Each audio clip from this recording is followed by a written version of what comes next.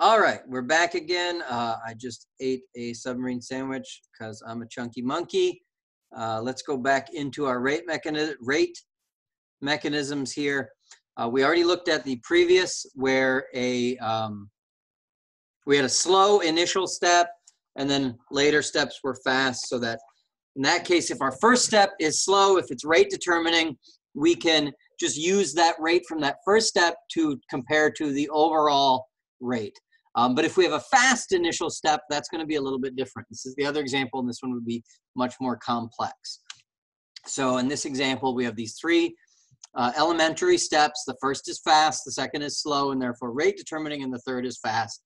And you can see they sum up to this overall rate, and this is the observed rate. So how do we look at these steps? Which ones do we need to determine the rate for? Which ones do we need to sum or multiply together to figure out what the overall rate is? So let's go back into here. Let's write these out. So we had our first step, which was fast. And typically, you're going to see fast steps also being written reversibly. So we can see this can proceed in the forward direction and the reverse direction, sorry. And then we have our second step, which is slow. And typically, if it's a slow step, you're going to see a single directional arrow there.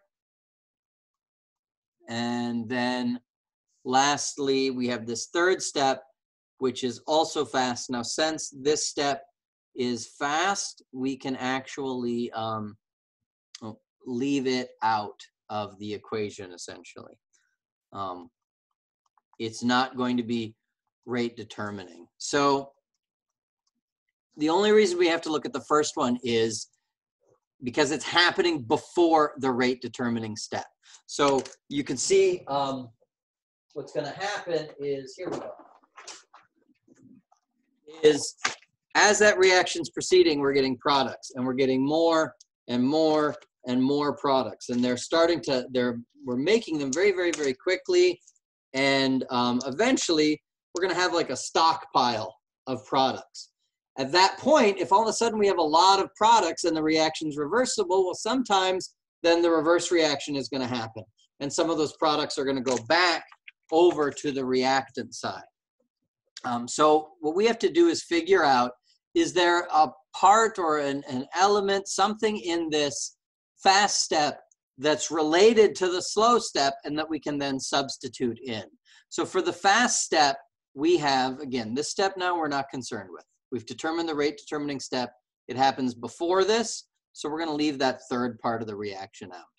So I need to write a rate expression for this fast step. Well, in the forward direction, it should look like that. Just the NO, the reactant, squared times K1.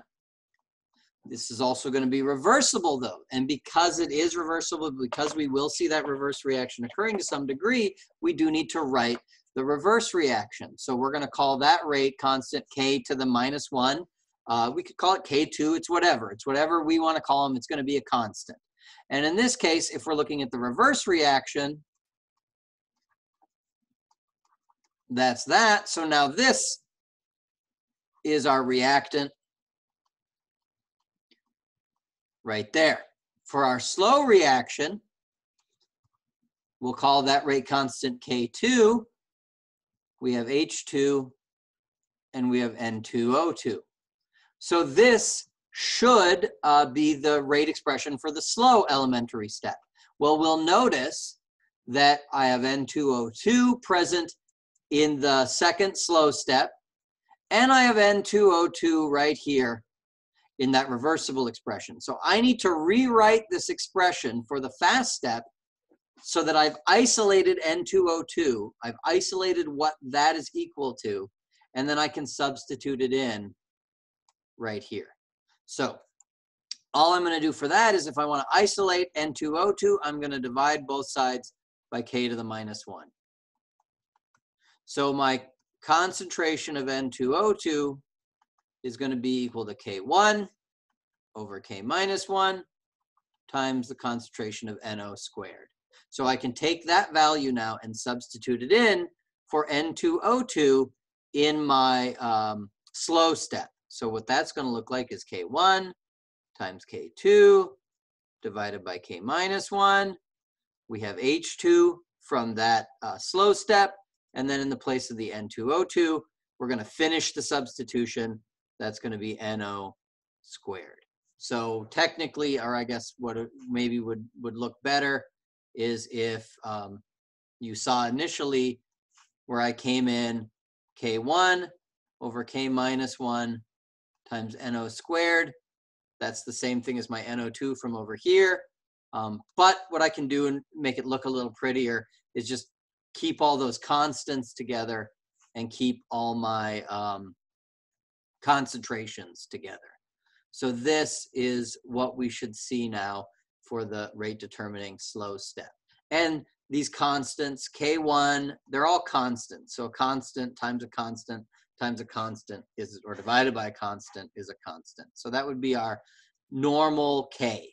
These should multiply, divide out to the actual K for my rate constant. So this can simplify to K, concentration of H2 times the concentration of NO squared. That should be the overall rate law or rate expression.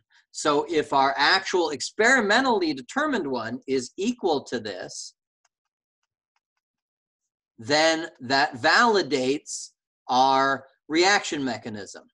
If we ran this reaction and we determined experimentally what the rate law was, and it was something different, we would know that our hypothesis of these rate law elementary steps and their speeds, fast, slow, which one's rate determining, would not be valid, and we would need to go back and look at the reaction again and hypothesize a different set of steps.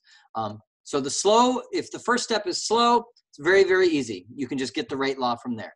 You can see here if the first step is fast and the second step is slow, it's a little more involved, but it really just comes down to substituting in that fast rate expression into the slow step.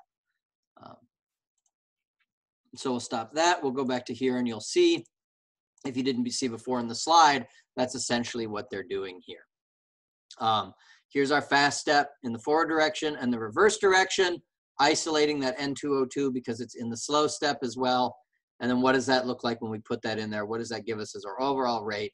And we'll notice here it does match the observed. So this should be a valid rate mechanism. Okay, so we'll stop there.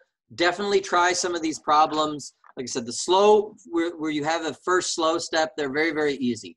So what you want to do after maybe only one or two of those is try to find some examples, some end of chapter problems where your first step is fast and your second step is slow or is rate determining, and make sure can you get to that same rate expression.